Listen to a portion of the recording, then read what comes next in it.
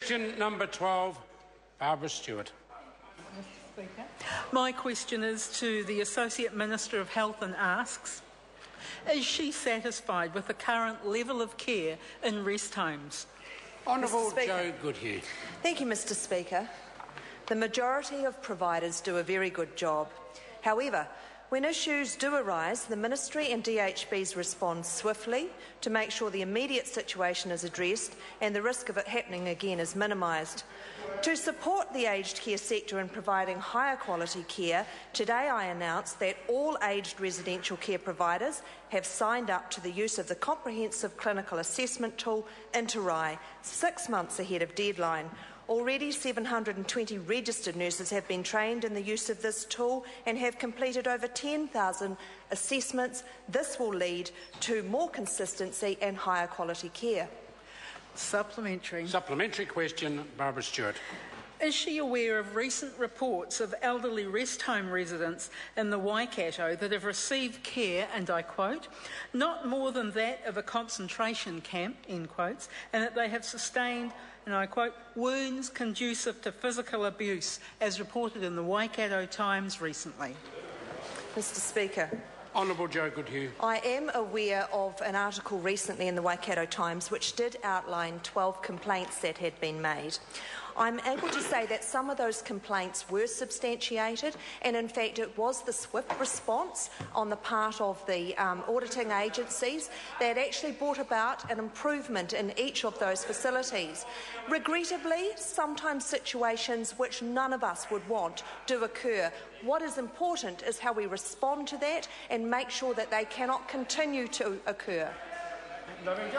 Supplementary. Supplementary question, Barbara Stewart. Thank you, Mr. Speaker.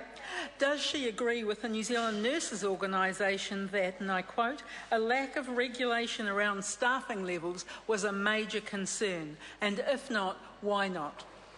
Honourable Joe Goodhue. Mr. Speaker, no, I do not agree with that. And the reason that I do not agree with that is that when a rest home is audited, it is audited on whether, irrespective of how many staff are used, it is providing high quality care to the residents.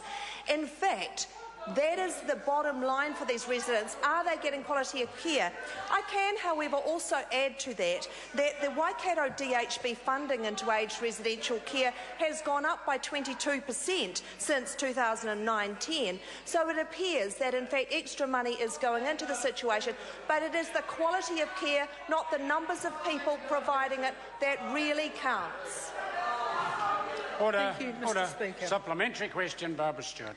Does she agree with the Service and Food Workers Union that aged care is undervalued and underfunded?